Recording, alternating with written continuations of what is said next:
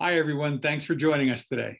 Hi, yeah, we're excited to be with you. We want to talk today about how to find those elusive ancestors or descendants in your family tree using Puzzilla. So let's take a look at. So we are big into family history. We as a church and as now family history and genealogy is the #1 hobby in the world. Often our tree goes back 10 to 20 generations. Our family tree, as a lot of people say, our family tree has been worked on by everyone for years. My grandmother's done it all. My aunt's done it all. It's all done. We're all linked into one big chain. It's all done. My tree is full.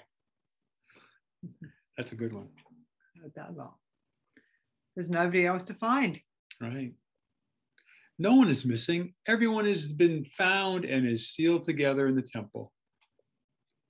You may be right. As far as the direct line of your ancestry goes. But what about distant cousins or relatives? If all of your descendancy is done on every single line, back through all of the generations, you would have about 5 million people in your tree. And that's a safe estimate. And that's a lot of people. That's a lot of people. So if you think your family history is finished, think again. Learn how Puzzilla.org helps you find those long lost cousins who still need temple work done. And that's what we're going to introduce you to today. So what is Puzzilla?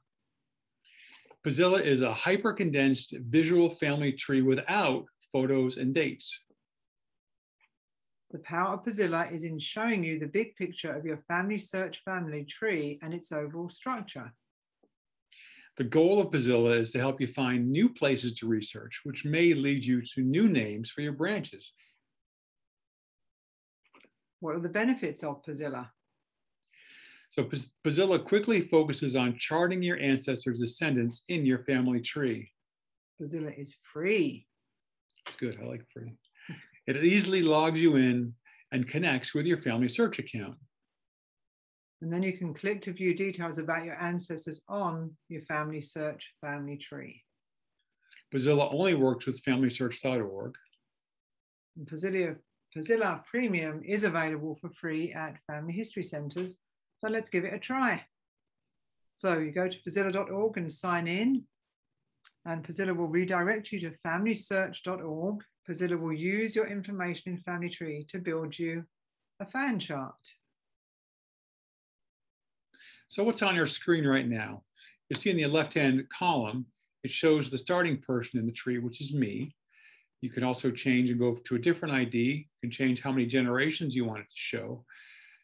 And then over on the right, you'll see the blue squares represent men on your fan chart, and the red dots represent women. And you can hover over each ancestor to see information about them. Yeah, so as we go through the chart, it'll show you each person that is represented by the dot or the circle. So to view descendants of a specific ancestor, you're going to select View Descendants. Let's choose somebody. So let's go to John Penoyer. So to stop it from moving around, you just click on the dot and it freezes that screen. And you have 3 choices: descendants, ancestors, or view and family tree. So we want to see all of John Penoyer's descendants. So we'll go click on descendants. So Puzzilla will visually organize all your ancestors' descendants for you.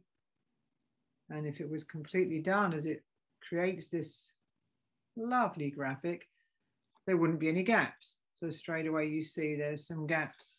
Yeah, there's some gaps here and here, wherever the line doesn't go out. And we're set on 4 generations.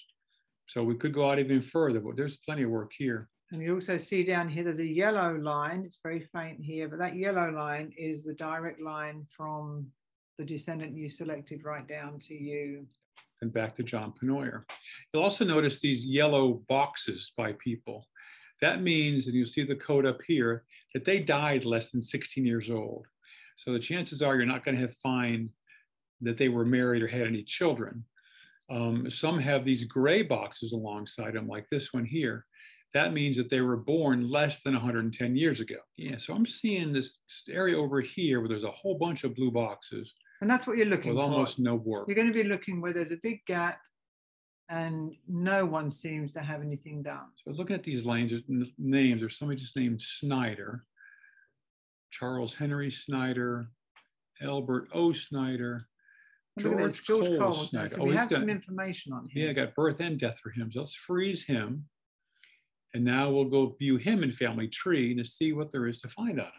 So family search takes you to the person page. Who is he in relation to? Oh yeah, good question. So he is my first cousin 4 times removed.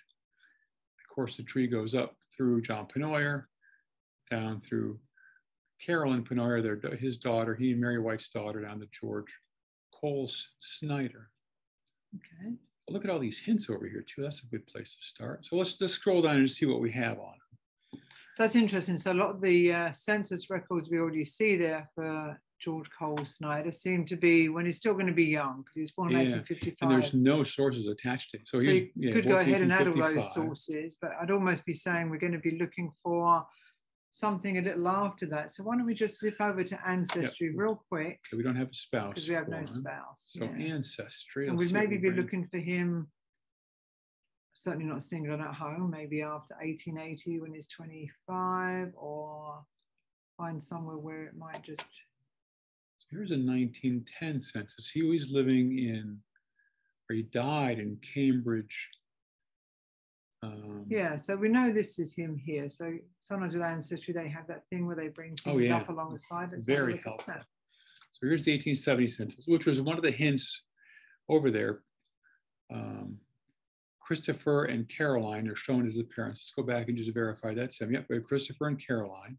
And they were married in Pittstown, Rensselaer County. So that's where the census is. So here's 1980 census. And it is still 15 and he's not married here. Right. So let's go for the 1900. 1880. What does it say there? 1880. George C. Oh, look. He's married. Oh, look. His wife, Mary. And they have a daughter, Edith. They're not in the tree. So it's really as simple as that. Straight away there, just from that one little line and going over to Ancestry and finding a census that was right there connected, old enough to be married. There we find a spouse and a child and probably other records. And we don't want to spend time going into our research here, but you're going to then go in and maybe find, looking at all these other suggested records, and you're going to be able to find George, Mary's probably maiden name, and more details about Edith, who's another. There's a marriage record right here that might actually show Mary's. Let's just check it real quick. Let's see what it shows. Oh yeah, that was the daughter. It was Edith, her marriage record, but Mary Collins was Edith's mom's maiden name. Right, and also from that then just noting that if that's Edith's marriage records, you've then also got Edith's husband's name to start another generation after that. Right. So lots of records to look at, but just from that one thing. And you can go back to Puzzilla and go down a different line every time. And then when you add it to your family tree, that will start filling in that missing line that was there.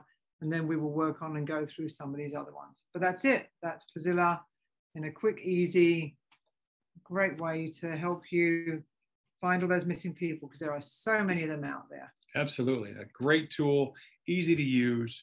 Go ahead and play with it. You can't break it. Yeah. And you'll find a whole bunch of people you didn't know you had. So have fun with it. Thanks for joining us. Enjoyed it. Bye-bye.